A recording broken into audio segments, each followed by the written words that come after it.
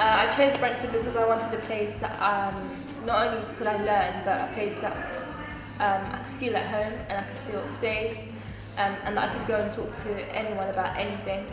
And that definitely worked out pretty well because I had already known the teachers very well, and they knew what my strengths and my weaknesses were, not only in terms of learning but other things as well. I chose Brentford Sixth Form because I came here since year 7 and I've got to know the whole school, I've got to know all the teachers and all the students, so I felt really comfortable here, and I had quite a good secondary school experience, so I wanted to carry that on for another 2 years.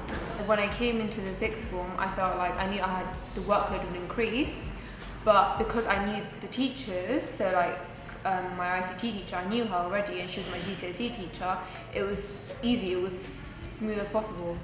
A lot of people I know found it quite difficult between A-level and GCSE, but I feel like as long as you keep up to date with everything and do like a bit a day, you'll be fine. It's not that bad. I think the teachers give you a nice little like pathway for you to get there. It's not a big jump. If I've got any problems, if I'm worrying about anything, like I was worrying about consortium for a while, my subject choices or my workload, I'd just go to them and I'd be like, oh, I guess I don't think I can do it, but then they'd be like, no, it's okay, because they know how we're feeling. They've taught other students like me before.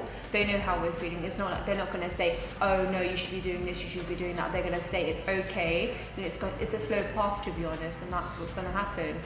From doing the normal English, maths and sciences to you can do the BTEC PE. We offer a lot of different ones like textiles. You can do history, geography, humanities ones. There is so much variety and there's always something to do, and I think my favourite thing last year was sociology because I'd never done it before, and by taking on new subjects you learn new arts, new trades and new things that you can kind of apply to the world, as well as using the old ones that you kind of already have the foundation of, which you just build on. It's like making a house, these subjects. The consortium program is when if you can't do a subject at your own school, if it clashes with another subject, you do it at another Hounslow school, which is quite good because you get to go meet new people there. You get to have like it's a slightly different environment for each sixth form, obviously.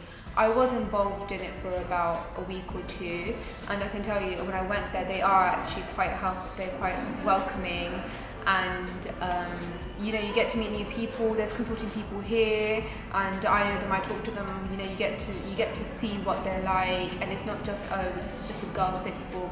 You get to meet new people.